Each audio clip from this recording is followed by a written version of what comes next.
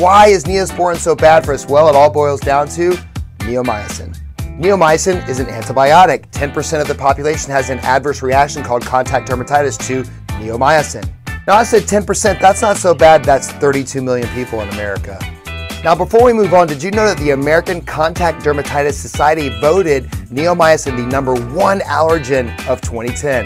The crowd goes wild. So, Dr. Brown, you always tell us what not to use. What should we use? I have 3 suggestions for you. #1, Aquaphor. #2, Vaseline. #3, hydrogel. That's it. We're done.